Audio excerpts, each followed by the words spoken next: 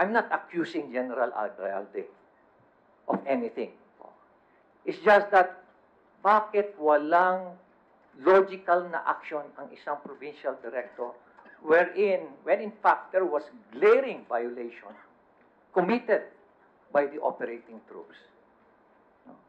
And kung titignan niyo po yung chain of events, isipin niyo, nalaman na pala, alam na ni General Gerland, sa tingin ko, naisabi na rin na ito, nagsisinungaling itong mga tao mo during his own investigation.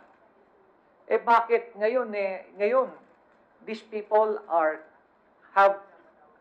so much entitled in the Philippine National Police. From dismissal to demotion, nabigyan pa sa magagandang pwesto. One is even the officer in charge in Tagaytay. No?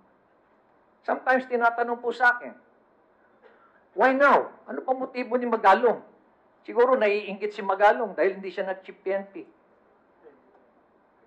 General Albayalde, when I investigated the Mama Sapano incident, give up ko na yung aking career and ambition so that I will not compromise the truth.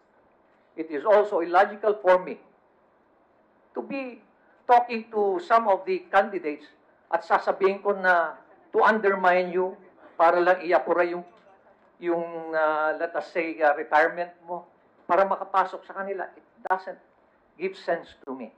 No? If you ask me, why only now? Why is this happening now? You know, we always say life is a matter of choices.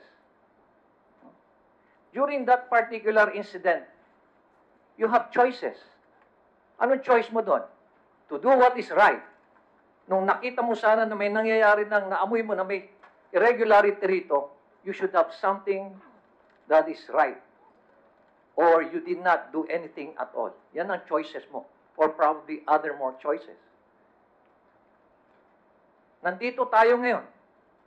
Bakit tayo nandito? Obviously, you made your choice. You made a choice. Kaya tayo nandito ngayon.